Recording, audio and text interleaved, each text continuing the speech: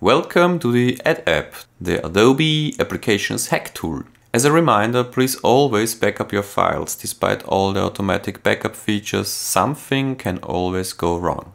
When Adobe HackTool is started, all installed Adobe Premiere versions are listed in the log view, which brings us to the first function, the settings management.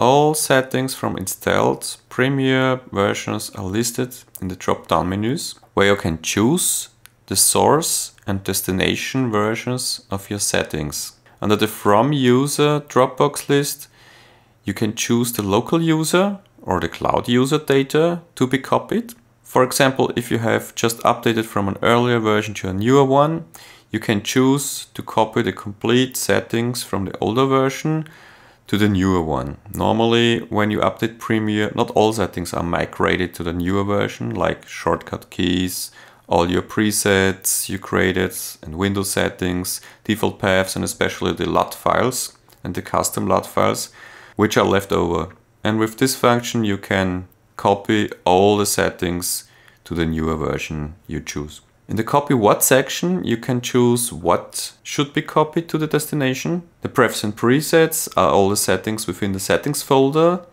And when selecting LUTs, all the LUT files in the Creative, Technical and Legacy folders are being copied. The next function is the Change Premiere Project File Version function. It is basically the same as my already infamous tool Premiere Pro BCC, the Back Compatibility Converter tool. You choose your Premiere project.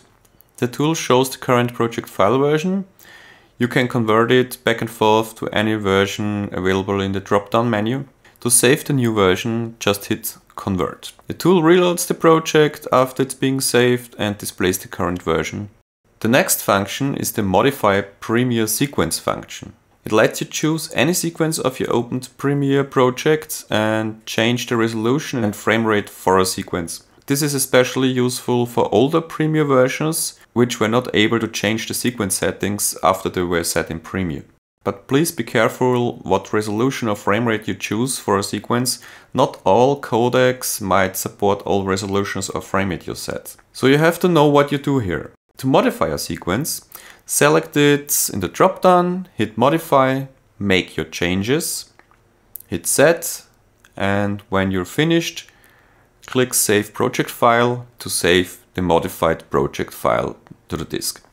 The next function is Save Uncompressed Premiere Projects. It uncompresses the currently opened project file and saves it as a text file in XML format, which then can be opened with any text editor.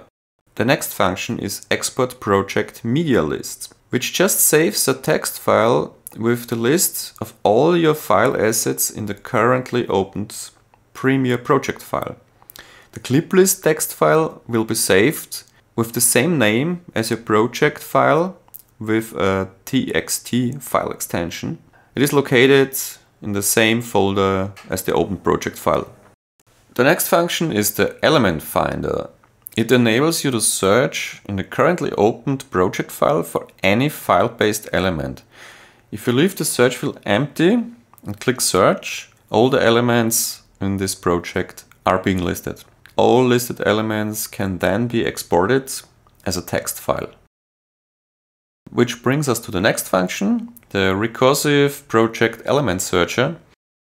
You enable it simply by clicking the Search Folder checkbox. You can then choose your project folder. When clicking Search, the whole path with all subfolders are being searched for project files, this time with the project path containing the element. You can search for any element using wildcards like star or question mark, or just a part of the name or path of the element.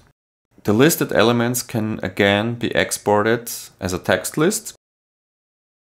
Thank you for watching and have fun with the Adobe HackTool.